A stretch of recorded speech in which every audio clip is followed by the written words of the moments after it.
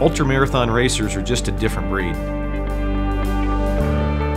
It takes a different mindset. You're on the bicycle for hours and hours at a time. You can take a break, but if you're serious about any kind of record, you got to stay in the saddle and just keep riding. It takes experience, it takes practice, and it takes a tremendous amount of patience.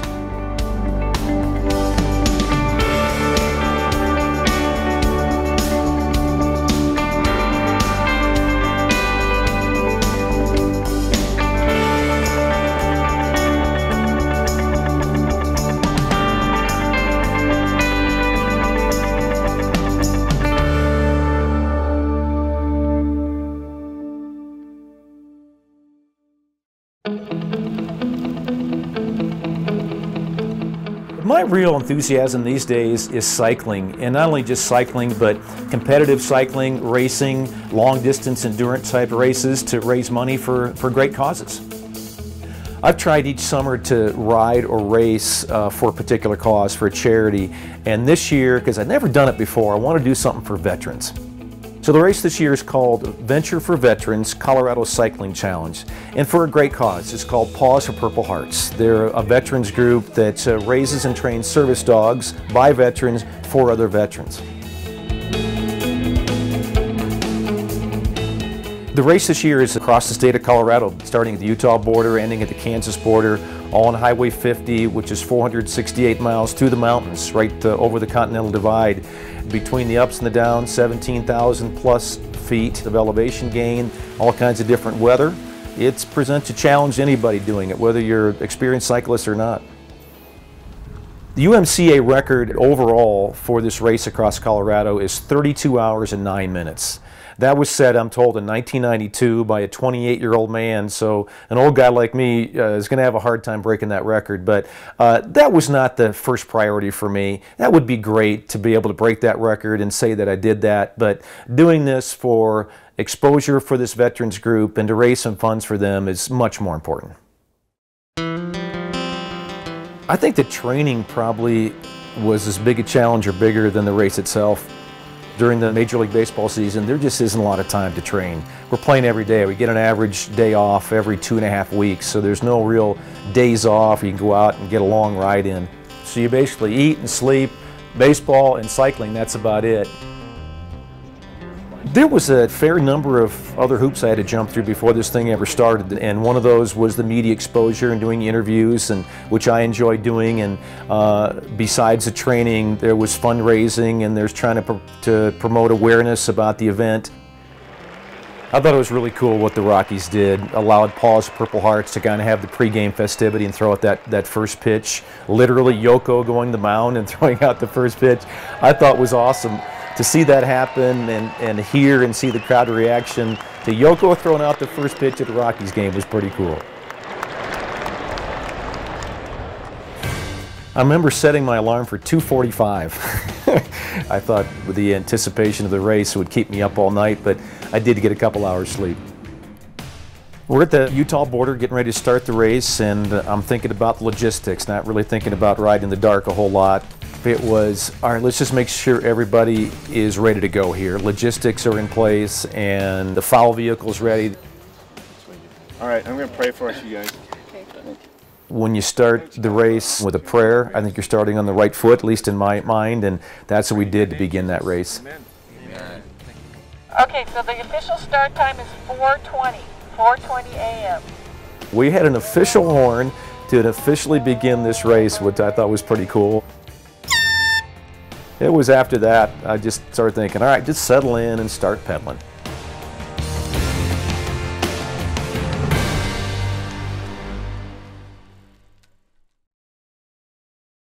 Pulls it going, jump shots away. Yes! 3 seconds to go. Timeout, Phoenix! Been a broadcaster for a long time. I started out in the NBA in 1991 doing Minnesota Timberwolves games, and then I did the Denver Nuggets for 18 seasons, so spent 20 years in the NBA. And then 2010, fortunate enough to get a job doing Major League Baseball in my hometown doing the Colorado Rockies, so in the market here in Denver for 28 years. I've been married for 32 now with 2 kids, ages 25 and 18. Grew up in a small town in South Dakota, went to school in Kansas, and have been out here in the Mile High City for a long time. A real defining moment in my life came in July of 1989 when I survived a commercial airline disaster. United Airlines Flight 232 originated in Denver, bound for Chicago. We blew an engine about halfway to Chicago over Sioux City, Iowa. Emergency landing was attempted, and with so little control of the plane, we hit down and flipped over and broke into pieces, and there were 296 people aboard and 112 people died, including almost everybody around me. The crash itself was the beginning for me in this difficult part in my life. I think what was more harmful to me was the after effects of it. I saw a trauma counselor about 2 weeks after the crash, and he said, I want to warn you about what's going to come next. He said, I'm warning you about post-trauma stress disorder, PTSD. And he said, because of what you went through, the circumstances that you went through, he said to me, I can identify 4 stages of post-trauma stress that you go through. He said, stage 1 is going to be survivor's guilt. You're going to feel guilty because you survived. He knew that all the people around me did not. The second stage is going to be anger. You're going to get mad at whoever might be responsible for the crash. Stage 3, he said, is going to be listlessness, where things that used to have meaning in your life, like your family, your job, your spiritual convictions, which I didn't have any at that time, but they wouldn't mean as much to you. And stage 4, he said, will be depression. He said 99% of the people came out of your crash alive will suffer those 4 symptoms of post-trauma stress. But just know, he told me, they're a natural consequence of what you went through, and you can work through them. And I had trouble, a lot of trouble working through those 4 things. For a long time after that plane crash, I really wrestled with why. Why did it happen? Why was I on board? Why was I sitting in the seat that I was?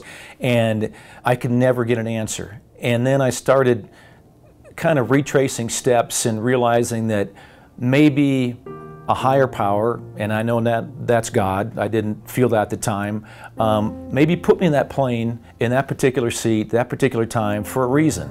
And that was to maybe grab the little girl that I went back in the plane to get, or help some other people out the back of the plane, or maybe keep somebody from panicking and fleeing the plane when they should not have in the aftermath of the crash. So I look back on it now, and I get some of those whys answered. Not all of them, but I get some of them answered because I think of my relationship with God, my faith in Christ, and doing God's will is the #1 priority in my life. My family comes after that.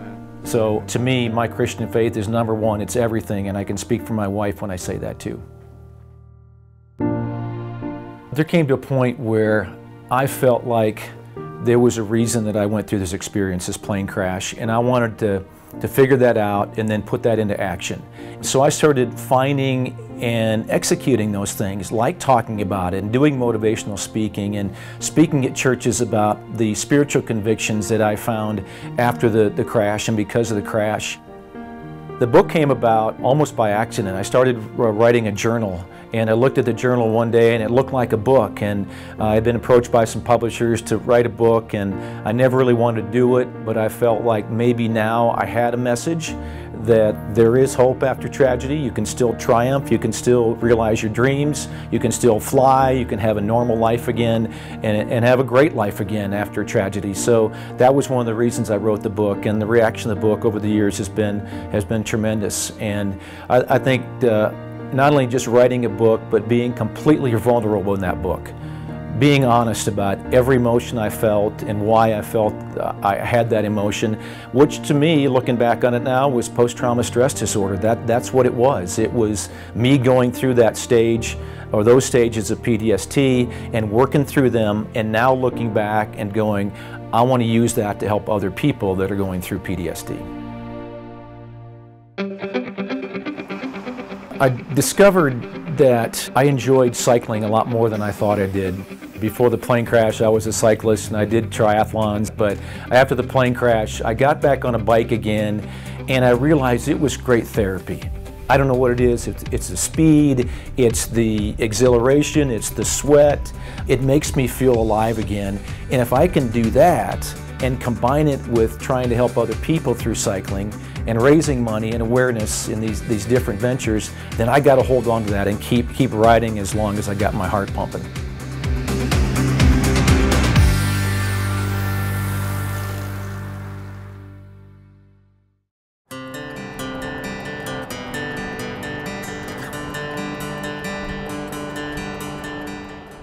I remember thinking, all right, let's break this race into pieces, and the first piece was from the Utah border to Grand Junction. So I was there, I think, less than 2 hours to begin. And it was dark, there was some traffic. I remember just thinking, all right, don't get lost. Don't take a wrong turn, follow the traffic signals, and just get through the town safely.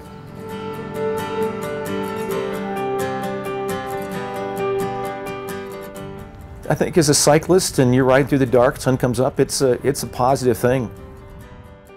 My thought was, this is not the only time you're going to be doing this. You're going to have to do this tomorrow morning as well. And I started thinking what might happen between now and the next morning. I mean, I got 24 hours here to be on this bike before the sun comes up again, but I enjoyed it. It was good to have some light and see my surroundings a little better.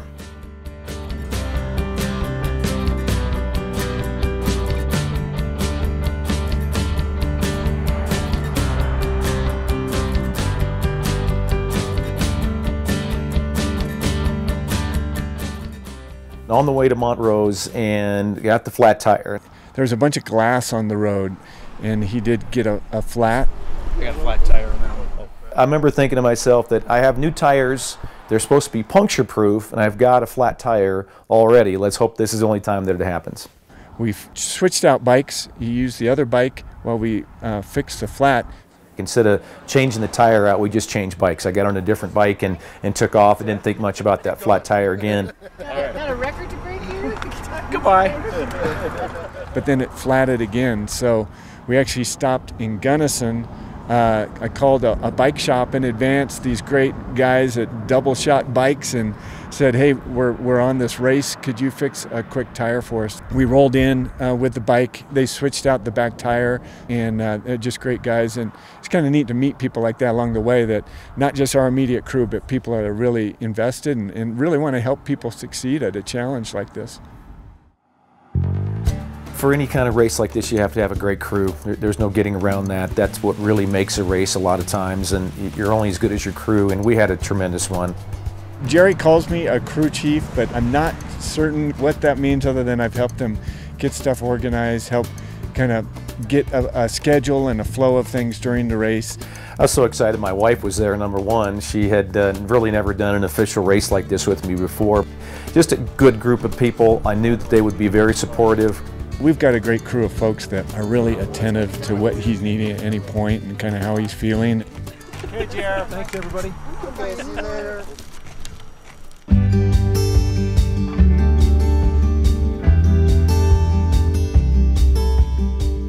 Been in the mountains a million times, living in Colorado for 30 years, but I never get tired of them. And on a bike especially, you have more time to observe. And just remember pedaling along, it's slightly uphill, but it's not the grueling part of the race, thinking, this is really fun. The scenery here is good, I'm feeling good, the weather's good, and I really enjoyed a couple hours there before I had to really start climbing.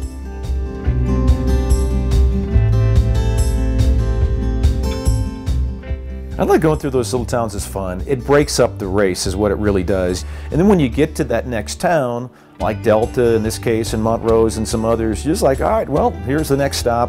And you get slowed down a little bit and observe some people and a little bit of crowd. You might look for a crew member or something. So it's fun going through those places.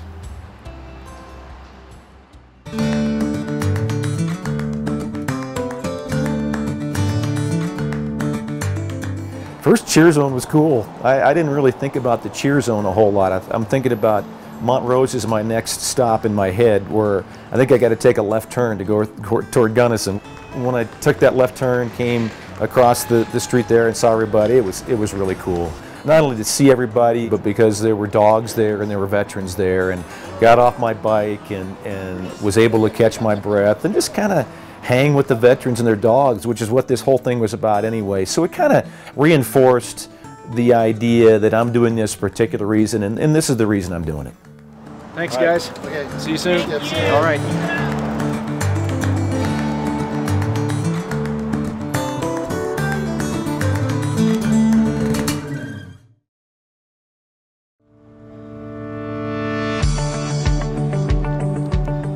This crazy bike race called Venture for Veterans is for a reason. It's not just for Jerry Schemmel to try to break a record riding across the state of Colorado. It's to benefit a group, a charity called Paws For Purple Hearts. And I was introduced to this charity by a good friend of mine who's worked with them before, and I just remember him saying, I got a veterans group that you can do this benefit for, and they do incredible work. Paws For Purple Hearts was founded in 2011 as a nonprofit 501c3. Paws For Purple Hearts is very unique. We ultimately do train service dogs for wounded veterans, those who are suffering primarily from mobility issues. But in doing so, we actually utilize veterans who are suffering from post-traumatic stress or traumatic brain injury to train those dogs in the initial 2 years. They're training the young puppies from that early age, and then 2 years later, that dog should be about ready for its service dog life. Therefore, we're getting about 50 veterans in contact with every service dog prior to it going to a single veteran for the remainder of its service life. Paws For Purple Hearts is a well-organized, well-oiled machine that is getting the job done. And the job they're in is to find the right breeding, the right dogs to provide a healing companion for veterans. When I first heard about the program, obviously I was really excited to be in it, and I put in a lot of time. When I'm working with the puppies, I feel calm, I feel relaxed, I feel love. If we understand why so many veterans are so in love with their dogs, it may tell us more about veterans. It may open up other avenues of treatment. I'm amazed every day by the gains that my clients make and how fast they make them when working with canines. You can learn from them in numerous ways. In a sense, they're really helping you when you're not even realizing it. Working with the puppies and knowing that they're going to be future service dogs to fellow service members brings great pride to me. I feel like I'm at service to my country and my brothers at arms. There's no question that Paws For Purple Hearts has an important role to play moving forward, learning more about this both in the clinical realm and in the scientific realm.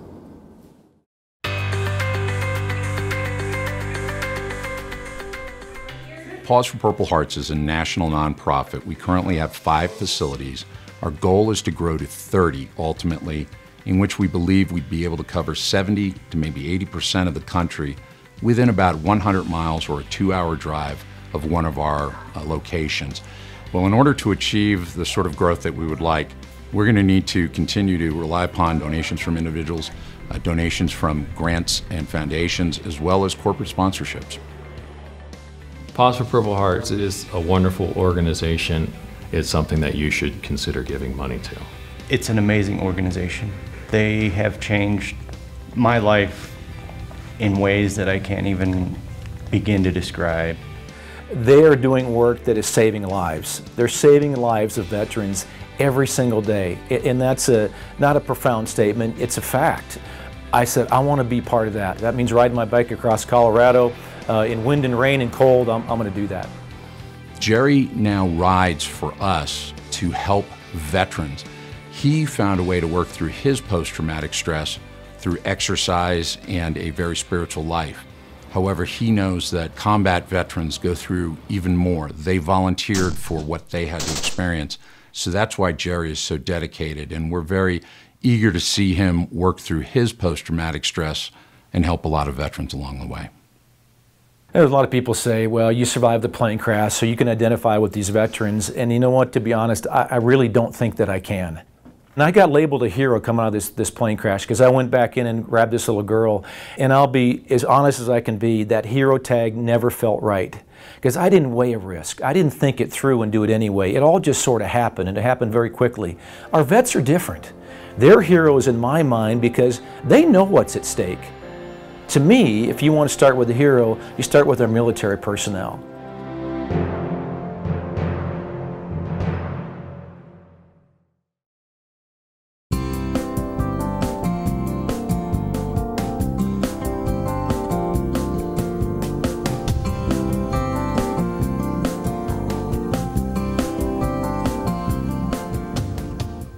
Highway 50 across Colorado is really interesting to me because you get about everything.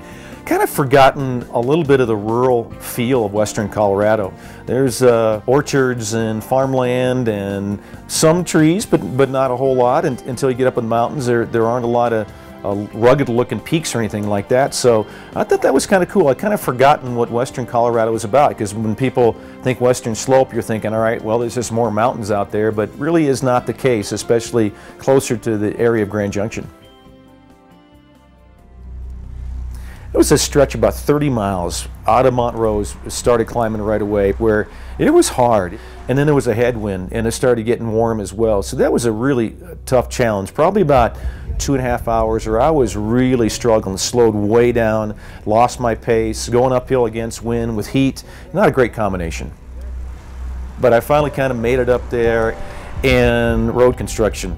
I had gone through road construction many times, and you can usually kind of skirt it. You can get through it somehow, cheat a little bit, whatever it takes. I couldn't. I was stopped 2 different times, and I could not go forward. In fact, I tried to cheat one time, and they yelled at me and honked at me and made me come back to where I was, and get, not only that, but get in the back of the line. So it was nice to stop for a moment, catch my breath, but I wasn't anticipating losing 20 or 25 minutes with road construction.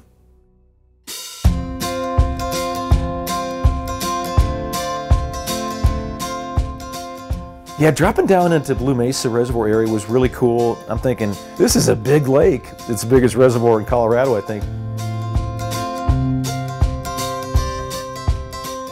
It was fun though, because you got the race broken up a little bit. You got water and you're going over bridges, and it was a little bit up and down, which I didn't anticipate, but it was a lot of fun at the same time.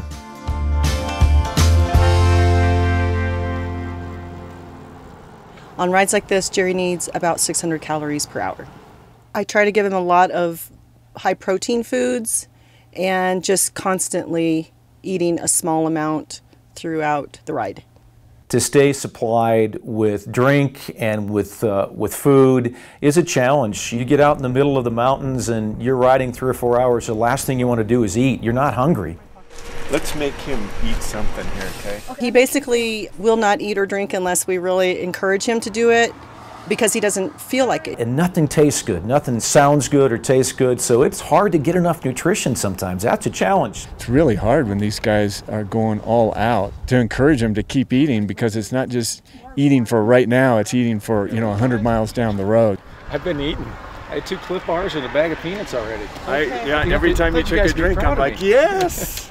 If you start getting behind, if Jerry's not getting the nutrition he needs, both in in liquid form and in terms of food that he's eating, if he's not doing it now, it's definitely going to catch up with him later, and his body just won't have the fuel it needs to keep going. I made tuna wraps, a couple different flavors of tuna wraps, bananas, and he just ate a half a Filet-O-Fish sandwich.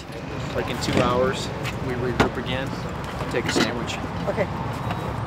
He's been eating lots of hard-boiled eggs today, a lot. I made 2 dozen, and I think we're down to a dozen.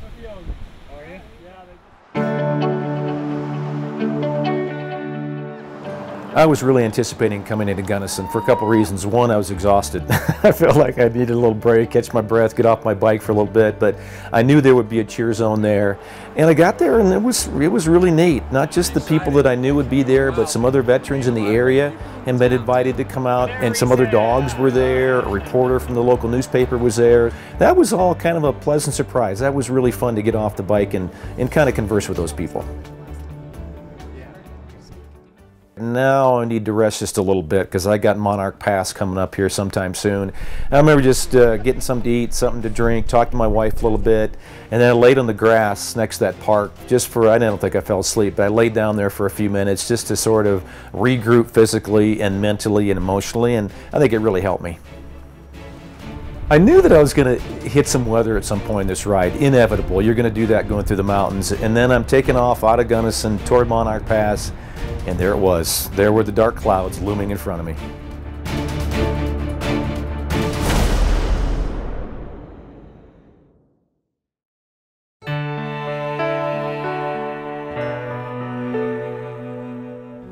I was in from October of 1990 through December of 1999, so a little bit under 10 years. And did the Gulf War, Somalia, Bosnia, Korea. My accident happened while we were actually doing night maneuvers for training exercise, getting ready for Desert Storm. I came to know Paws for Purple Hearts when I went to Bergen University for canine studies to receive a dog. They had 3 different dogs that they placed with me every day. When Major came out and I saw that he was mine, it was amazing. It really was. He could tell what was going on with me beforehand, and it was just amazing to see that he'd already picked up on all of that stuff. Major actually picked me. He's the one that made the decision, I think. Major changes my life every day. I mean, he's there to pick me up when I actually fall. He's there to help me get off the ground. He will retrieve everything that I ask him to retrieve for me if I need it. He is actually pulling me upstairs and guiding me downstairs so that I'm not falling. He's a very big stabilizing force. He's really a brace, not just for me, but also for my wife, Roberta. And together they both keep me focused and grounded, I guess you could say. I'm not in my depression as long and as deep as I used to be. It would be days or weeks that I would be in my depression because I'm in so much pain. But with Major, he makes me come out of it. He makes me go out and do things so that I can't stay focused on the pain. I have to focus on something else. Major means the world to my family. Major is way more than just a working service dog. He's part of the family. He is another child, I guess you can say, is the easiest word. One that actually has a job to do that he does well and enjoys doing. It is so hard to imagine my life without Major. I look back to when I didn't have him and just all the things that were going on and how hectic and anxiety-filled my life was before I got him. So no, I can't imagine it without him.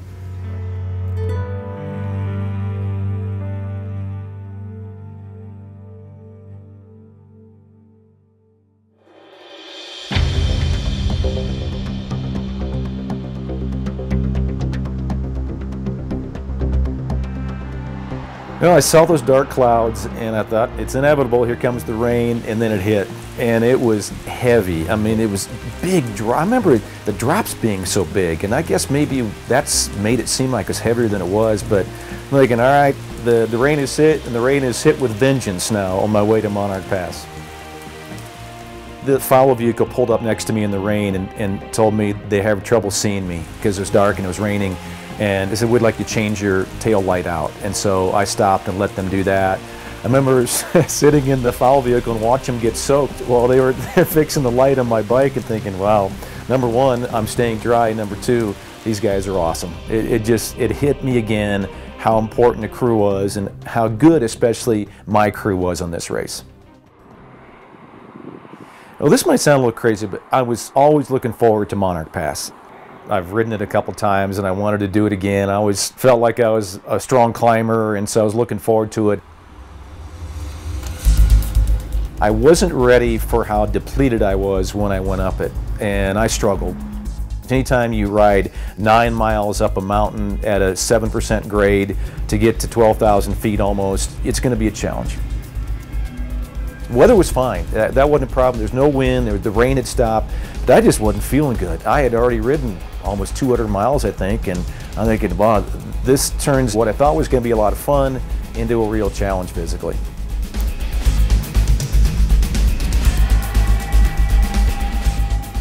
I do remember the last couple miles before I got up there thinking, because I had the back of my mind I might have to stop. I wasn't feeling very good on the way up Mount Ark, and I thought, now just get the next mile marker, and then if you feel okay, just keep going. I remember the last 3 thinking, no, you can make it the top.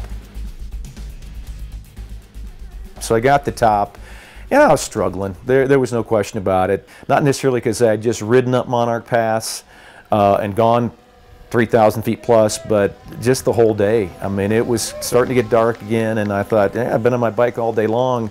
I'm exhausted here. I figured when I got to the top of Mount Ark Pass that I'd have to stop and do some things like take pictures with people and talk to some others. And so I figured, all right, let's just use it as an opportunity to catch your breath, to kind of regroup a little bit physically and mentally, and I think that helped a little bit.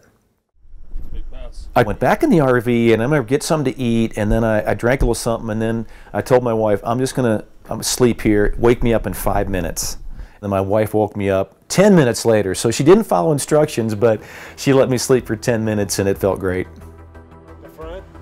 When I started up again, I remember thinking to myself, be careful, because this is downhill, it's getting dark, the weather's not great, it had been raining a little bit, the roads were wet, and I thought number one right now is not speed, it is safety. But then, yeah, we go into the Arkansas Canyon, like between Salida and almost to Canyon City. Really narrow roads, it's going to be in the dark. You know, so even for somebody that's kind of physically at the top of their game, and not that Jerry won't be, but he's been riding hundreds of miles already, it's going to be a challenge to get him through there at a good pace and kind of keep everyone safe along the way.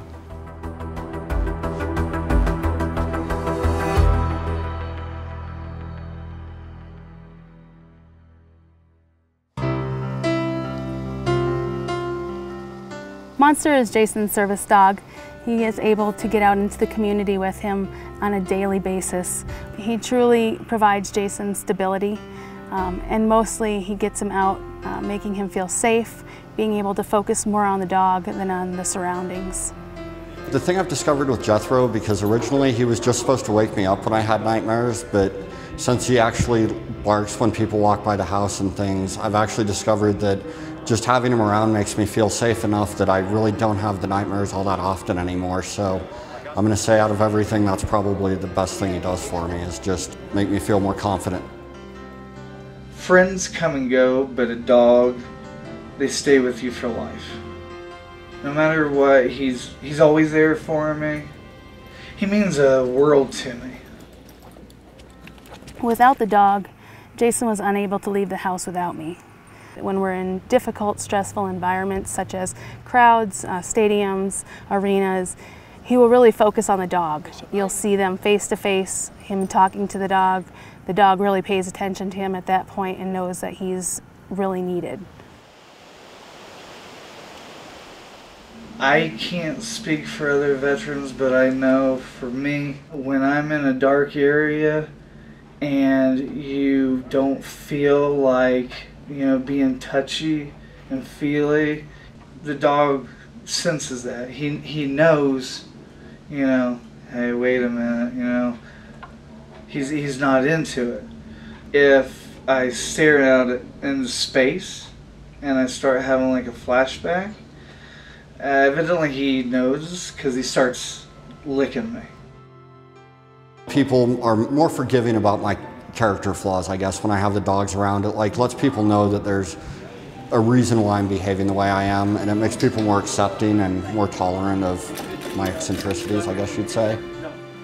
They're calm, they're very loving, and when you tell them to do something, most of the time they do it.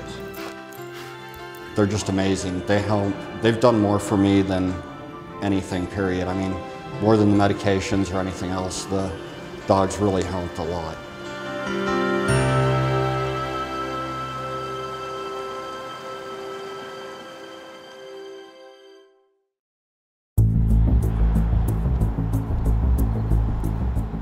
There are challenges riding at night, no getting around that. Number one is visibility. You have a car behind you and you have headlights and you have your own light, but there's still things you can't see. And the biggest challenge, I think, riding in the dark is not seeing potholes, not seeing stuff that you're going to ride over that might cause you to crash or get a flat tire or something like that. You can't see the pavement in front of you very well. That's the dangerous part about night riding. My stomach started hurting right outside of Canyon City. And there's a slope up into Canyon City for a couple miles. And we're thinking, this is the worst timing because I'm not feeling very good. Now I got to go uphill for a couple miles. And once I started the exertion of going uphill, my stomach felt better rather than worse.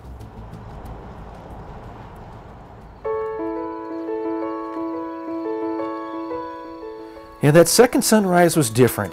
I knew that when the sun came up on the second day, I was getting out in the plains of eastern Colorado and I was getting near the finish line, and that kind of revived me a little bit. Not just the sun coming up, the light shining again, but the fact that I was getting near the end.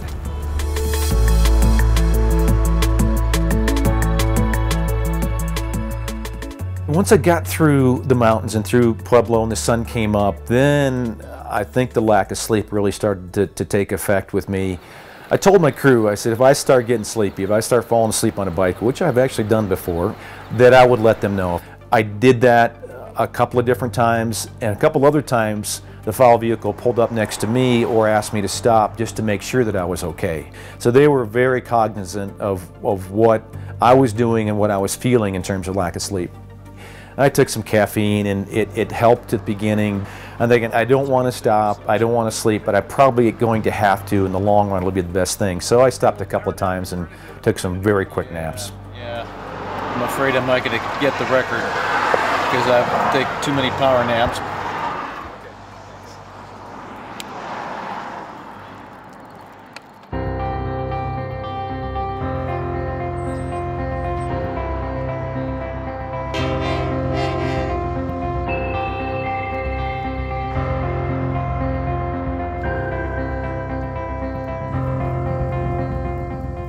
When you're out there on your bike that long and you get to that point in the race where you still got several hours to go but you can see the finish line, there's a myriad of thoughts that go through your mind.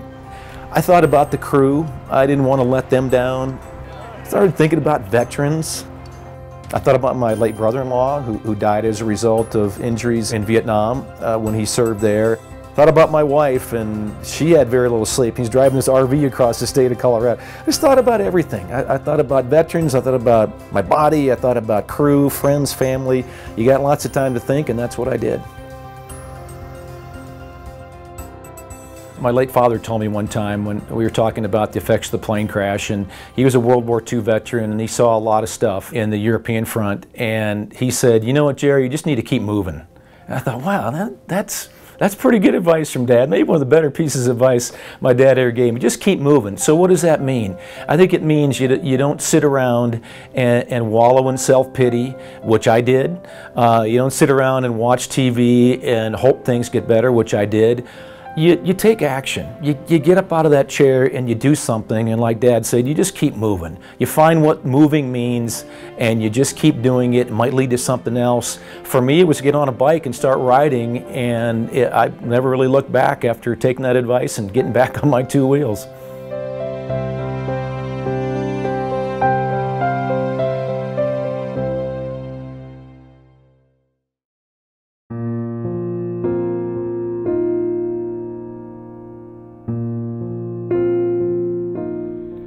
The relationship between a dog and a veteran is amazingly personal and very heartwarming as well. For me, the moment came when I was at Arlington National Cemetery. We were just taking some photos.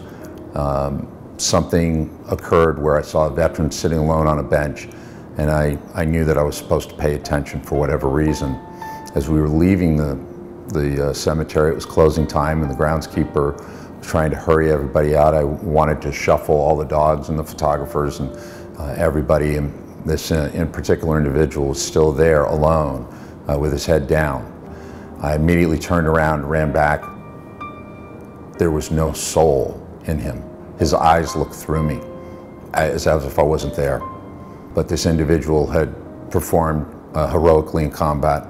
It was 12 years after his combat in Iraq, and he had been wounded twice in the battle, but his friends didn't make it out. He was trying to come back and visit them.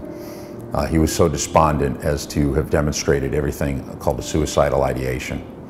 And I was so concerned about it that I was physically trying to check him for a weapon. I was able to convince him to come out and meet the dogs. I brought him to the dogs, and he dropped to his knees, and he embraced a 9-month-old golden retriever by the name of Patsy. And Patsy intuitively knew what she was doing. And as he put a grip on her that most dogs would have squirmed out of, she just put her head up into his neck and on his shoulders. And a outpouring of emotions, tears, pain, for all the years that it had been there. It came out of him. And that dog absorbed it like a sponge. It didn't matter to her. She just knew. She just knew that he needed help. And where I couldn't reach him, she did. And after half an hour of this powerful scene unfolding, as all of us who witnessed it stood very reverently, we noticed that he'd come back, where I'd not seen his spirit, his soul. He popped up, wiped away the tears and his eyes, and he looked me square in the eye and he said, "I'm okay now." And I knew he meant it. I could see his soul had returned. And he was no longer despondent. He no longer felt like a failure. His problem was what many veterans has. He lived. He survived when his friends didn't. He felt like he was a failure because he couldn't make another step into the cemetery to visit their graves. His friends knew. His buddies knew that he had done it. He just needed somebody to approve of it. And it couldn't come from me. It couldn't come from any other human. But a 9-month-old golden retriever changed his life.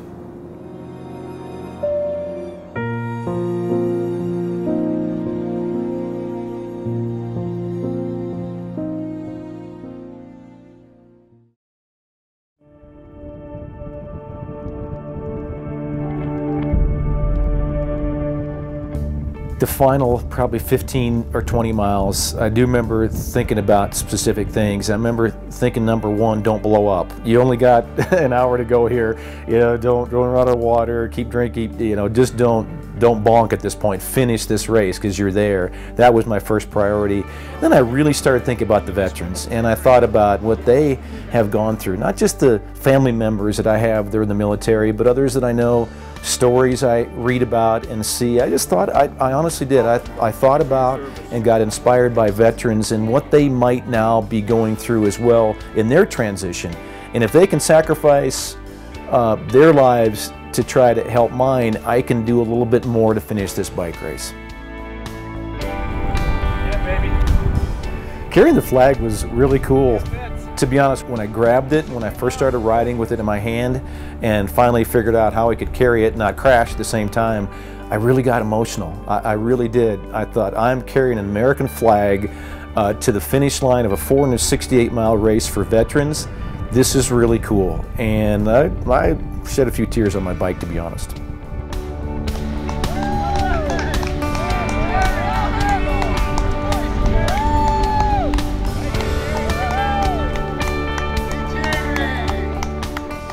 I do remember thinking, man, I just did 468 miles. That's pretty good stuff. I mean, no one can take this away from me. I don't care what time I finished, and I did this race across Colorado, so I'm always going to have that.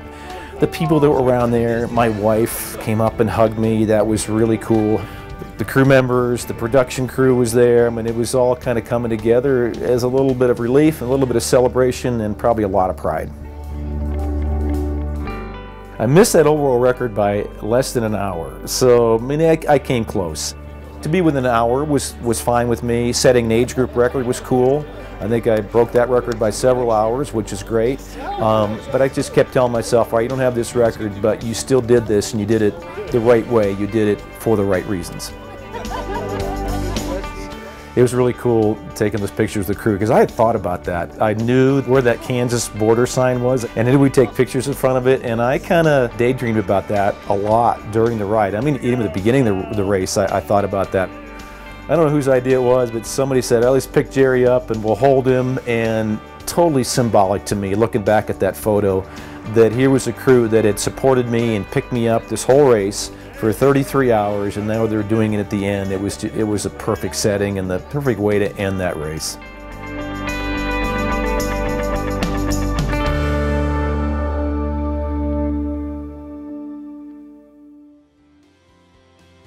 I look back on it now, and I feel very good, to be honest, about helping out veterans. I never served, and I always kind of regretted that because I have family members who served. And I thought, well, if I'm not going to be a veteran, maybe I can do something to help those veterans. And looking back on that race, I think I did that. It wasn't just a race. It wasn't just a haphazard thing. It was a full-out effort by a lot of people and a great team. And we got the job done. I mean, that's what I think about now.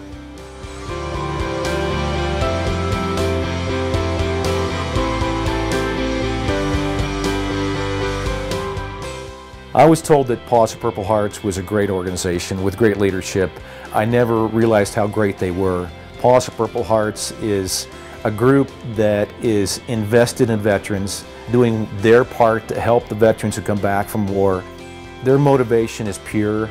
Their energy for veterans is right and it's truthful, and I enjoyed every minute with this group. Paws For Purple Hearts is great.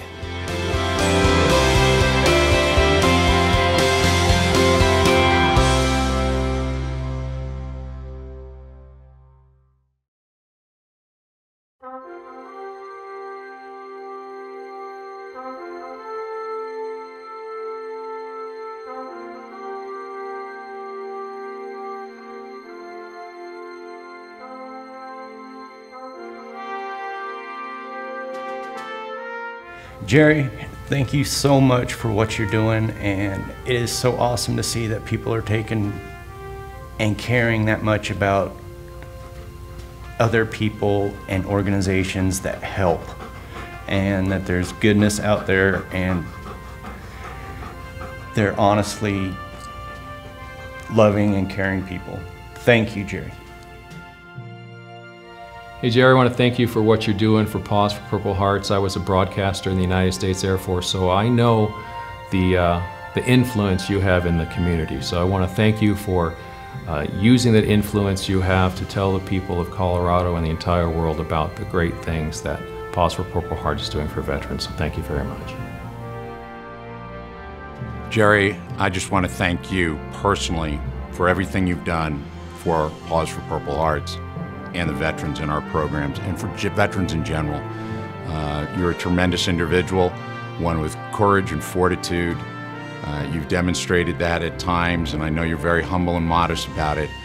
Nonetheless, what you've done for our veterans, which are now in the thousands, is very hard for me to put into words, but thank you so much for everything you've done.